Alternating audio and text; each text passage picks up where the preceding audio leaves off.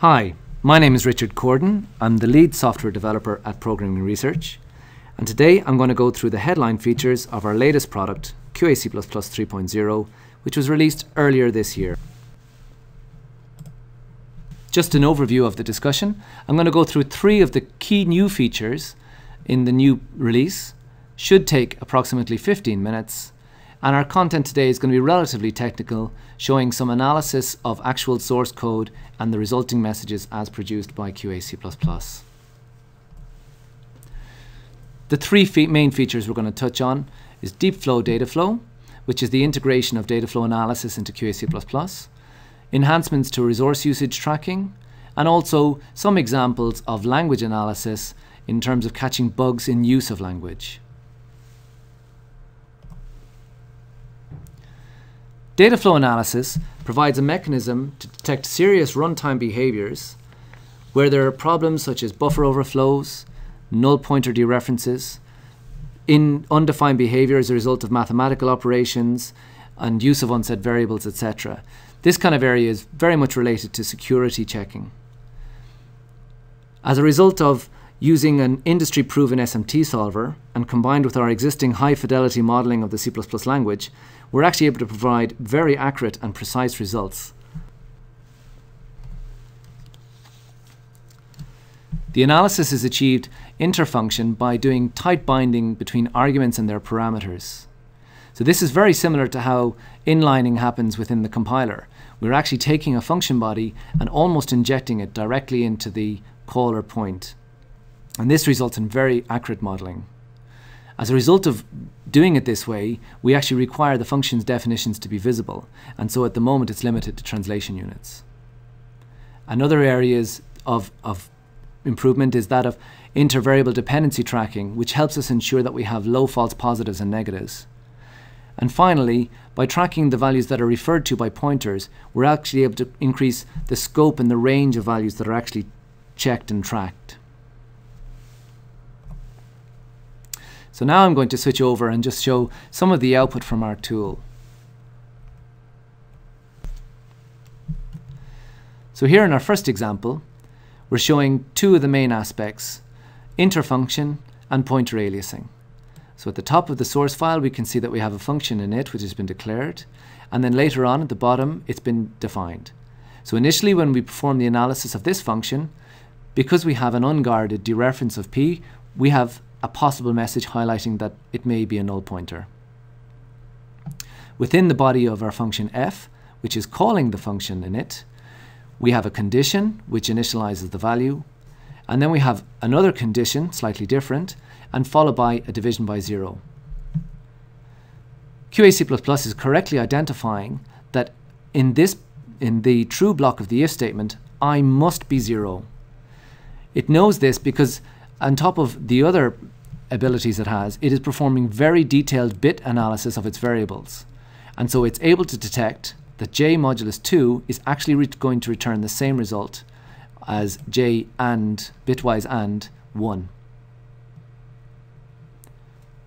The next example highlights our loop modeling in data flow. So here we have another function body f, and we're going to run over some allocated memory.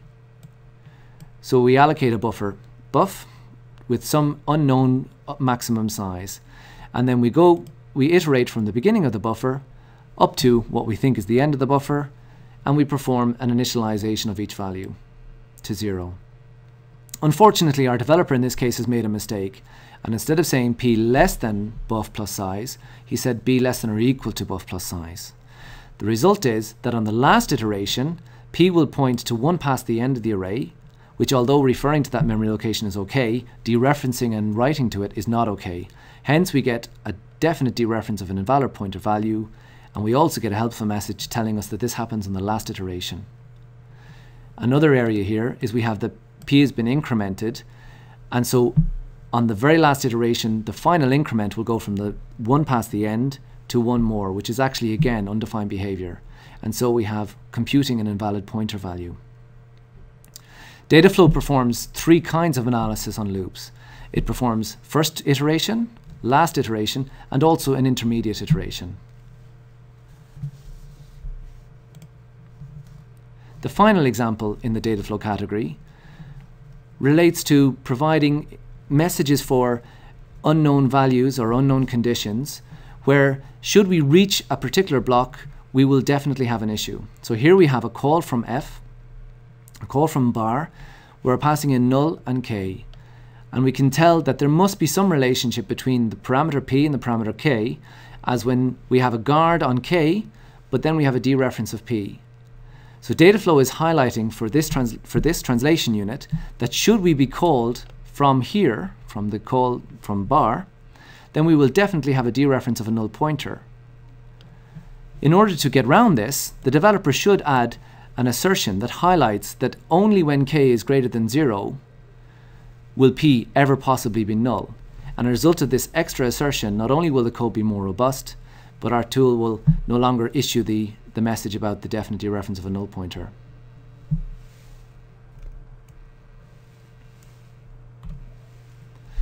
The next area of interest relates to resource issues.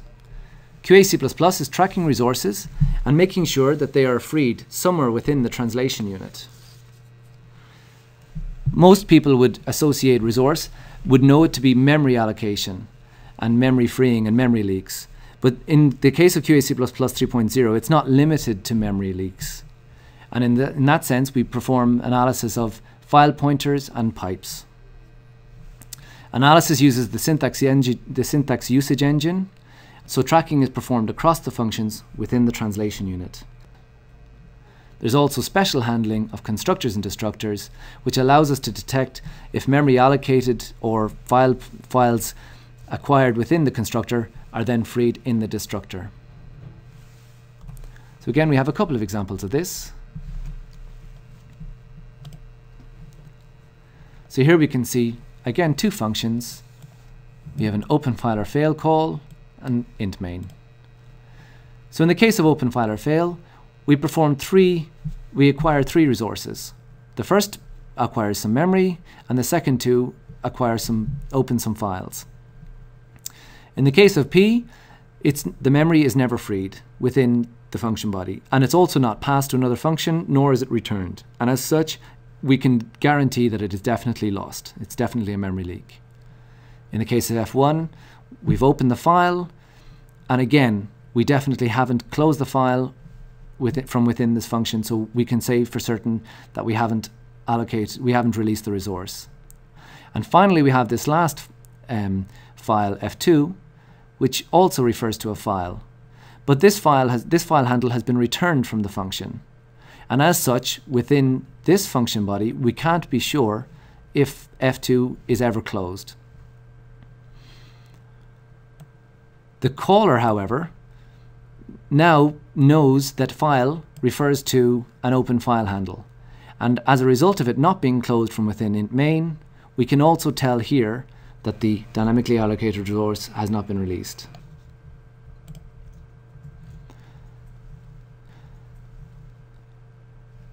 Highlighting the constructor and destructors, here we have a constructor that allocates some memory and assigns it to its member P, and also opens a file and assigns it to its member M file.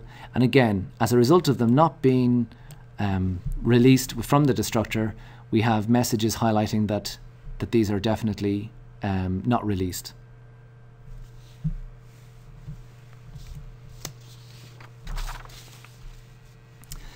The final area I'm going to touch on this talk relates to that of language issues and language use resulting in bugs.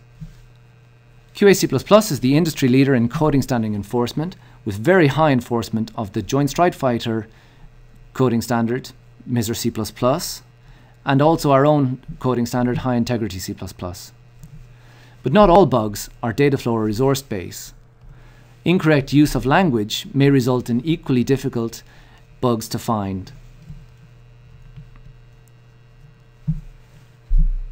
In the case of QA C++, our existing defensive analysis has been enhanced in order to provide bug checking against language features. And so two areas of that relate to constructors, copy constructors and copy assignment operators, and also the hierarchies and virtual structures within base classes in the hierarchy. So again, we'll just have two examples of that. So here we have a class which defines a copy assignment operator. And this copy assignment operator performs some operations on its pointer member. It allocates some new memory and copies the value across. What's missing here is the copy constructor, which, as a result of the copy assignment operator, more than likely should be defined. And we can actually tell from the helpful help in QA++, the advice actually highlights that we should really have a copy constructor for the same reason that we need the copy assignment operator. Having said that, simply because there isn't a copy constructor does not mean that this code has a bug in it. It only really becomes a bug should anybody try to use the class in such a way that the copy constructor is required. And in this way, QA++ 3.0 has been enhanced. So now we can tell that when the copy constructor is actually used, as it is in this example here, although it's using the assignment operator, we actually have a call to the implicitly defined copy constructor, and so this is almost certainly a bug with the code. The final example relates to the hierarchies and virtual bases. So here we have an example where we have a class derived inheriting from public base.